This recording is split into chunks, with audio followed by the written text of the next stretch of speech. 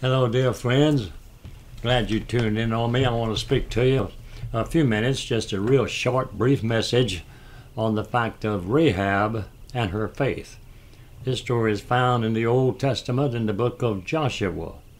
And in the second chapter of Joshua, we read about two spies that were sent into Canaan to spy out the land by the Israelites. And there were several different tribes in the land of Canaan that opposed the Israelites coming in.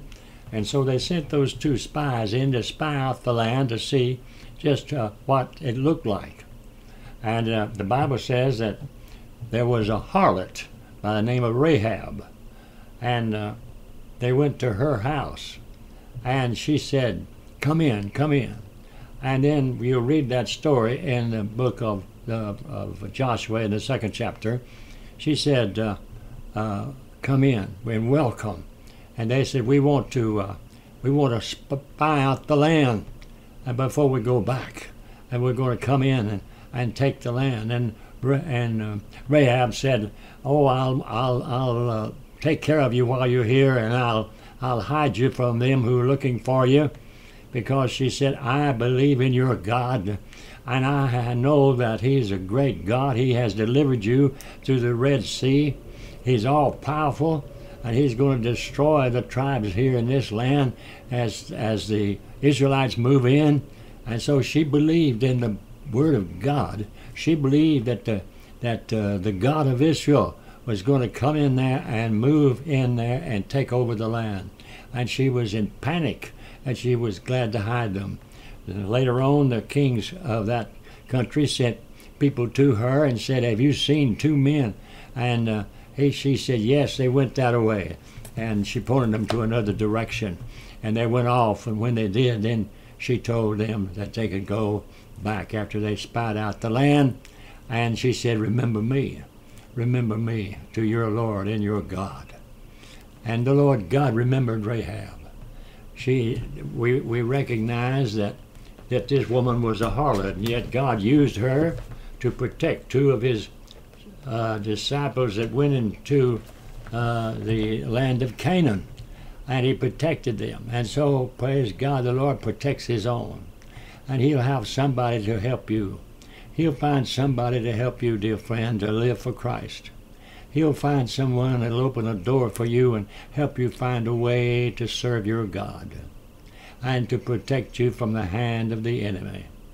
Rahab was that way. Over in the book of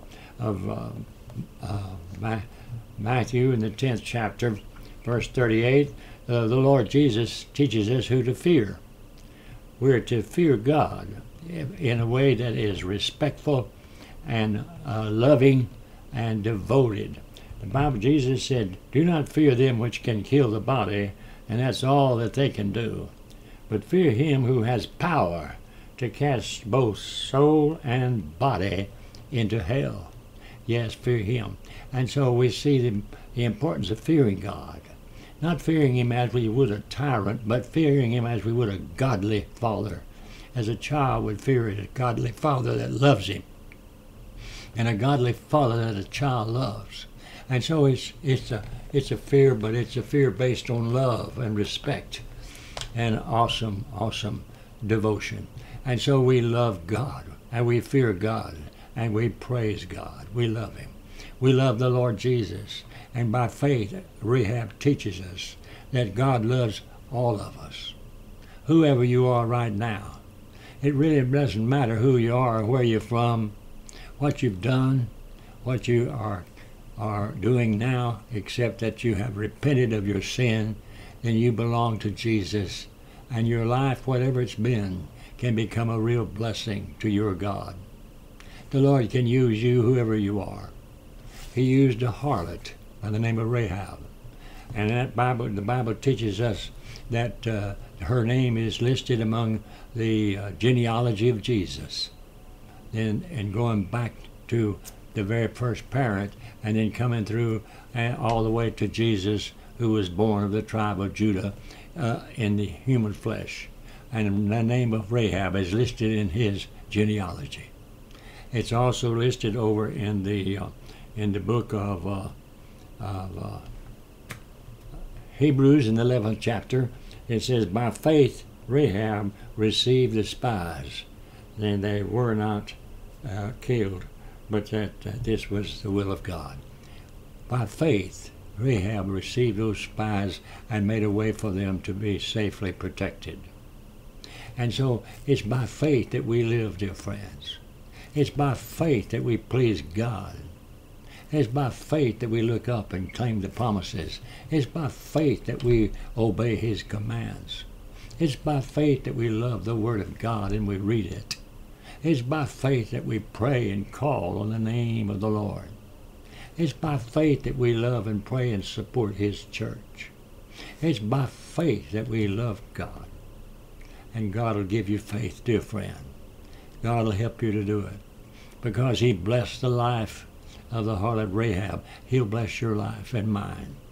Whoever we might be, we're safe. We're safe in the hands of Jesus. I want you to pray a brief prayer with me if you haven't prayed before, and ask God to forgive you and come in your heart. Pray a prayer like this and just say, dear God, please forgive me. I believe in Jesus. I believe He died for me. I believe He paid for all my sins on Calvary. I believe He rose again, and I believe He's coming back. Come in my heart, Lord Jesus, and help me live for you. Amen. God help you to pray a prayer like that, and then find you a good church and support it and worship God with His people. May the Lord bless you. May we learn from the faith of Rahab that He can save any of us. Amazing grace, how sweet the sound that saved a wretch like me. I once was lost, but now I'm found. Was blind, but now I see. Praise the Lord. May God bless you. He loves you very much, and I love you. God be with you, and let us seek to live by faith and please God. Amen and amen.